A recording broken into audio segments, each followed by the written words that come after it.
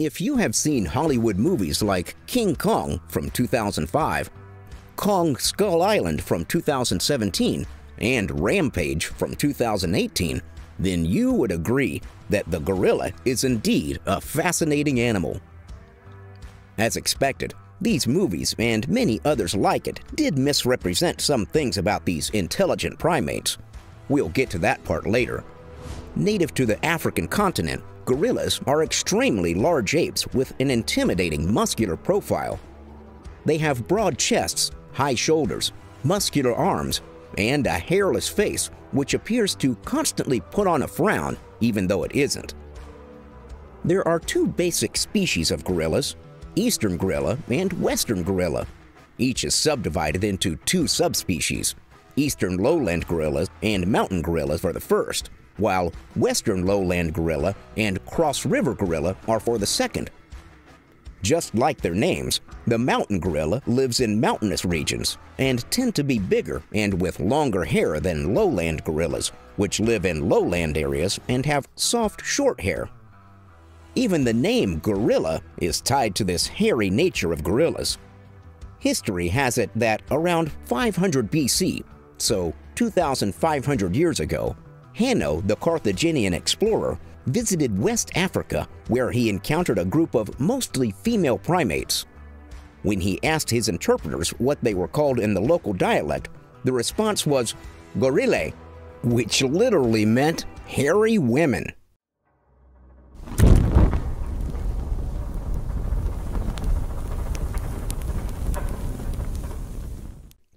Gorillas are the largest living primates on the planet. When standing on their hind legs, they could reach heights of 4 to 6 feet, 1.2 to 1.8 meters. There is considerable difference in the weight of subspecies. The lowland gorilla tends to be smaller, weighing between 150 to 400 pounds, about 70 to 180 kilograms, while the mountain gorilla weighs usually 300 to 485 pounds, about 135 to 220 kilograms of muscular mass. The heaviest gorilla ever recorded in the wild weighed almost 600 pounds, or 270 kilograms, and the heaviest in captivity about 680 pounds, or 310 kilograms. All 4 subspecies of the gorilla is native to Africa, and wild populations can only be found in the Africa continent. In their natural habitat, mountain gorillas can be found on lush green volcanic mountains in countries such as Uganda, Rwanda, and the Democratic Republic of Congo. Lowland gorillas, on the other hand, live in the tropical forests of Western and Central Africa.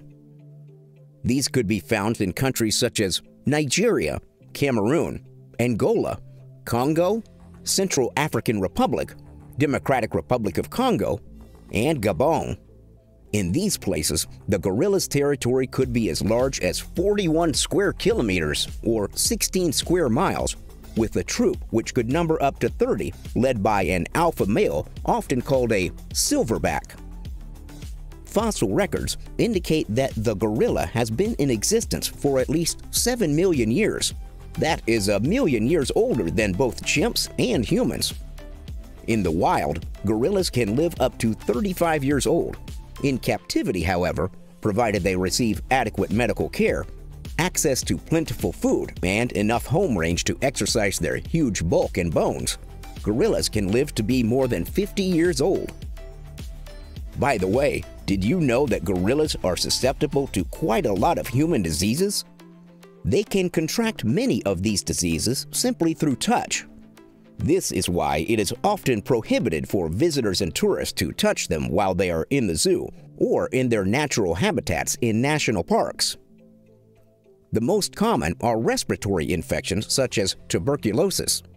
Another common respiratory virus which is easy to transfer from humans to gorillas is the common cold virus. There is but one more globally feared virus that has greatly reduced the population of gorillas: the Ebola virus. Scientists believe that the Ebola virus was responsible for the death of 1/3 of wild gorilla population. Since gorillas could live as much as 35 years in the wild and 50 in captivity, This begs the question, what do gorillas eat over the course of so many years? Irrespective of what the movies depict, gorillas are vegetarians, although they may once in a while include ants in their menu. They eat such plants as tender bamboo, leafy plants, barks of trees, shoots, fruits, tree pulp, roots, and sometimes small insects. Adult males have been known to eat up to 40 pounds, about 18 kilograms of food a day. Each troop of gorillas is led by the alpha male, which is often referred to as a silverback due to the patch of gray hair that decorates his back. The silverback gorilla is often the oldest male in the group and hence employs his years of experience to lead his troops to choice areas within his territory where they could feed to their satisfaction.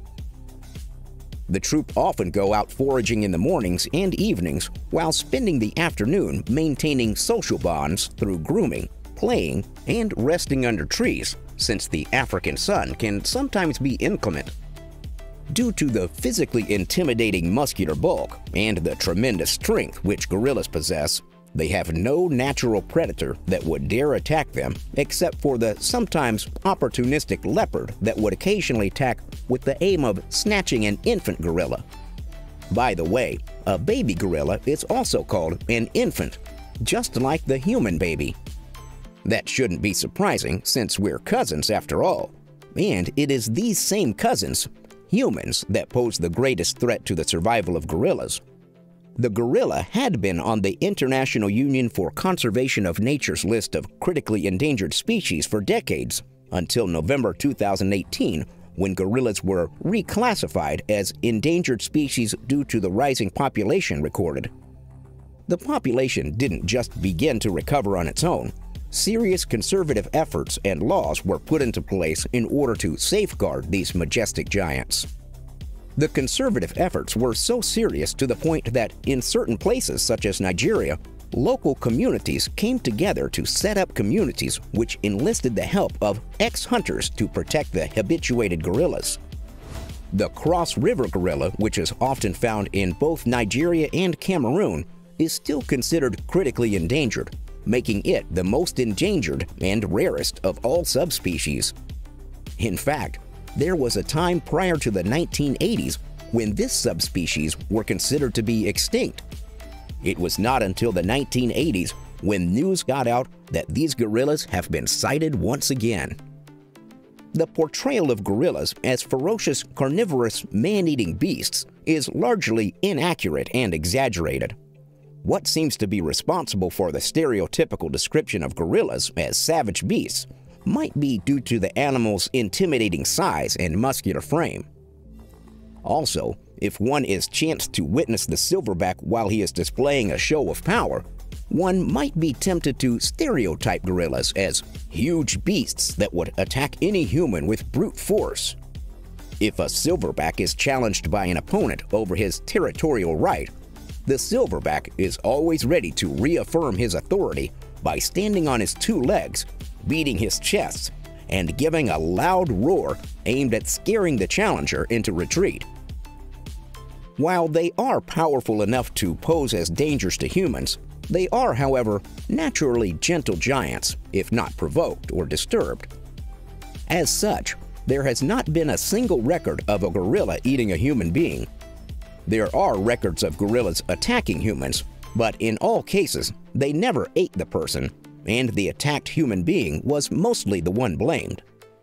Gorillas are truly an intelligent, majestic species, and they themselves know it. They often walk on all fours in such regal pose and manner. We really need to intensify efforts at conserving these species, since after all, they are our cousins with whom we share a preponderance of our genetic material. Not only are they the largest primates alive and do help preserve the biodiversity of where they are located, they also serve as links to our ancient origin. Thanks for watching. Please subscribe, hit the bell notification icon, and comment below.